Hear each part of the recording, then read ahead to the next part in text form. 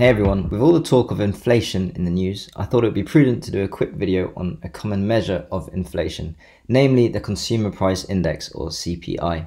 But first, what is inflation? Inflation is where the general prices of goods and services increase. Deflation, on the other hand, is when they decrease. For instance, due to inflation, the price of a loaf of bread in the UK in 1975 was 16p. In 2021, it is around 106p. As prices rise, this means that the currency's purchasing power decreases. Using the same example, 106p nowadays could buy you 6.5 loaves of bread back in 1975, whereas now it can only get you one. So why does this happen?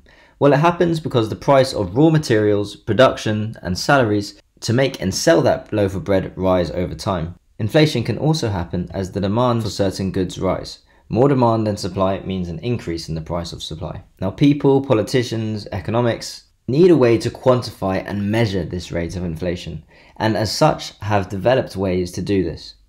So let's talk about CPI, one of the common measures.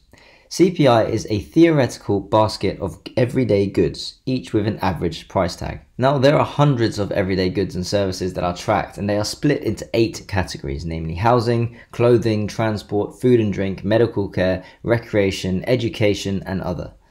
Examples within these categories might include the price of a carton of milk, a loaf of bread, rent, a pair of shoes, electricity, and so on. These also depend what country you are from. The basket of goods in the UK will be different from the basket of goods in the US. And this basket is also dependent on the times of which we live. For example, in 2020, hand sanitizer was added to this list. CPI is always measured against a base year.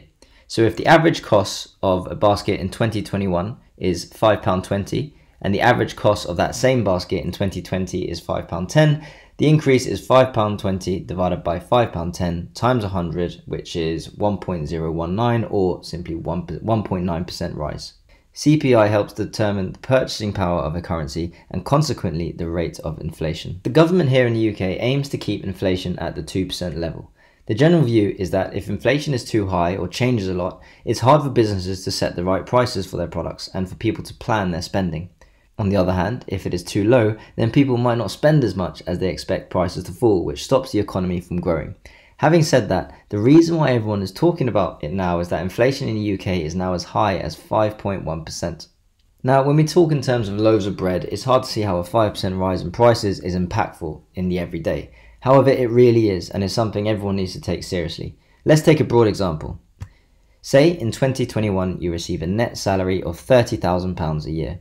And your cost of living, bills, rent, car, etc. comes to around £20,000 a year. So you manage to put £10,000 away in savings.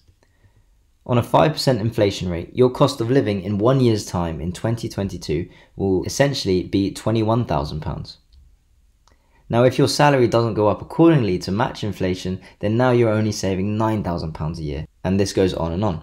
So why is inflation so high at the moment? Well, there are a number of reasons, but it's mostly due to the global pandemic, energy price increases, and the varying supply chain disruption leading to less supply than demand as a whole, which puts upward pressure on the prices. So what has the government done? Well, in order to try and lessen the effects of inflation, 2 days ago, the Bank of England decided to raise interest rates to 0.25% from its all-time low of 0.1%.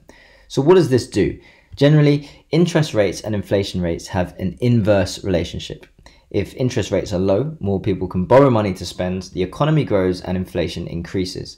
If interest rates are high, people tend to save more because returns from savings are greater. This means they don't spend as much. The economy slows and inflation decreases. So a higher interest rate basically is trying to decrease the demand of the demand-supply relationship, which we spoke about before. I hope that makes sense. It is important to note that CPI is not the only measure of inflation. In the UK, we also have an adjustment to CPI known as CPIH, which includes home occupiers' housing costs. This means the theoretical basket includes all the costs associated with owning, maintaining, and living in one's own home. There is also an older measure of inflation called the Retail Price Index, as well as the Wholesale Price Index, but I will perhaps go into those in other videos. I hope this gives you a starting overview of CPI, inflation, and interest rates. If you enjoyed this video, please do subscribe to my channel and comment below if you have any thoughts. Take care everyone, I'll see you all soon.